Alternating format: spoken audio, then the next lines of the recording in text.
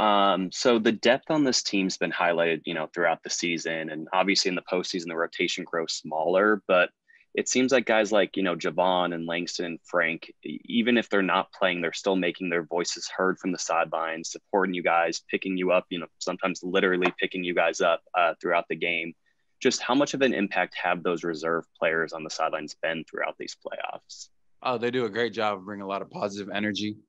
Guys like that are invaluable. Things might not be going great all the time. Things might be going great. Either way, they're there to pick us up, to give us any bit of advice or anything they see. And it just keeps that team spirit, that team mood, and it keeps it high. It keeps it elevated. And they've done a great job of that. And they've done a great job. Anybody who's not been in the game, whether they're hurt or just not playing that game all season, have done a great job of elevating the team.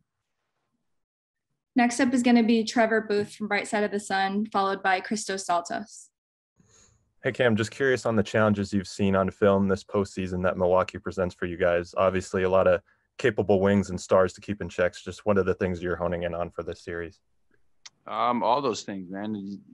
You got a guy like Giannis to go up against. He presents a lot of unique challenges, and just the way he attacks. And then they got guys like Chris and Drew who can really play, who can really score, and Brooke, who's been playing real well, Bobby. So these are guys that are really capable across the board. They got some size to them. So we're gonna, try to slow them down as best we can.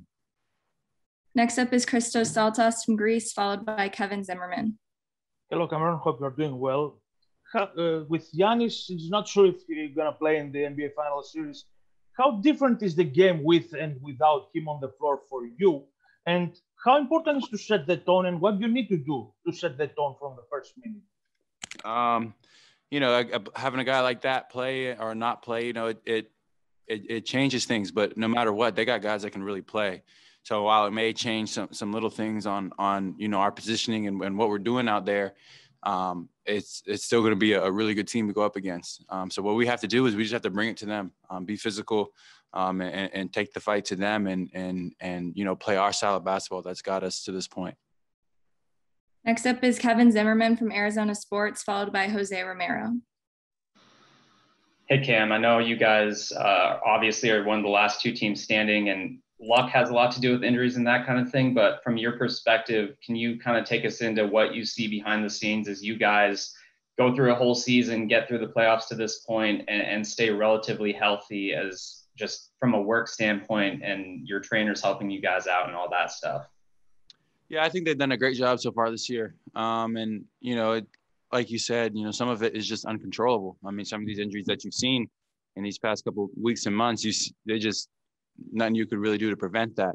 So luck has to be a portion of it for sure, but I think our strength staff, our training staff, they do a great job of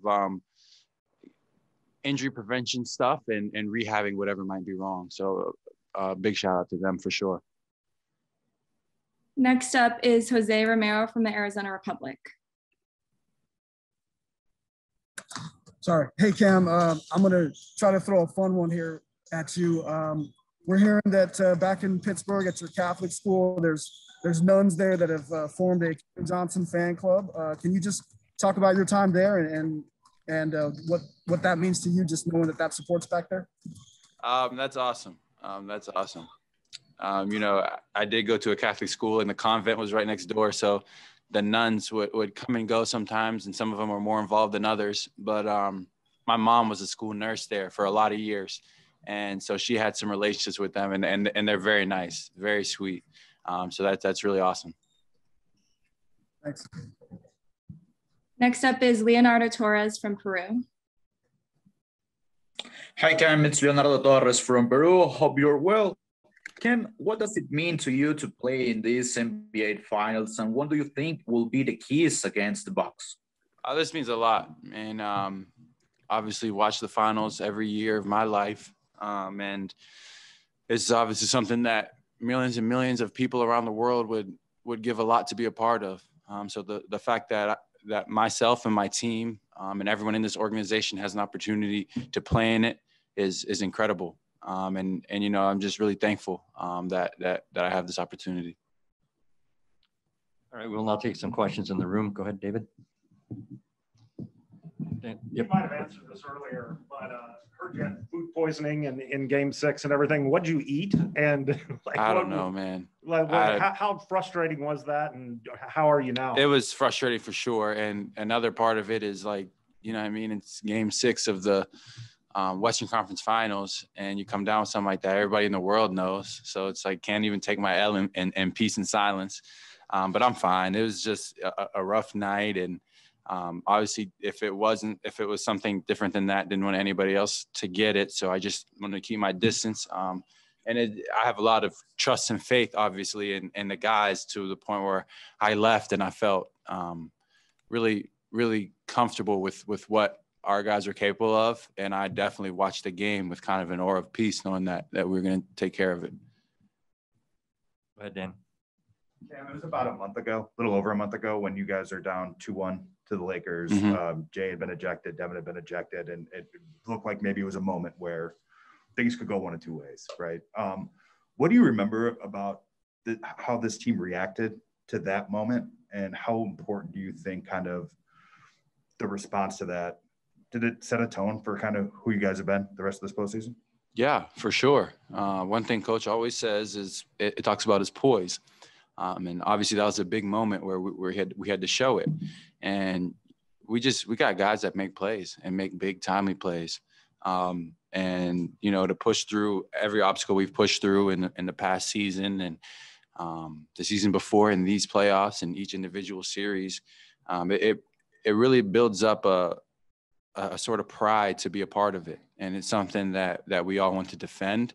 And it's something that we all really, really hope to push into something even greater. So that goes round to round to round. And like I said before, like I have a lot of joy being a part of this team. And these are guys that I fight for, a staff that I fight for, an organization that I fight for. And that's the bottom line right there. One more question. Go ahead, Dwayne. Yeah, Cam, first, congrats on getting here to the finals. And then secondly, Chris and DeAndre have started game one of each series very strong. What are you sensing in them, maybe even going into each start of a series that leads you to thinking that they're going to play well? One, they're very good players. And two, they've been locked in along with everybody else, but they've really been locked in. And those performances obviously have been huge for us. And it'd be really nice to get another one of those tomorrow.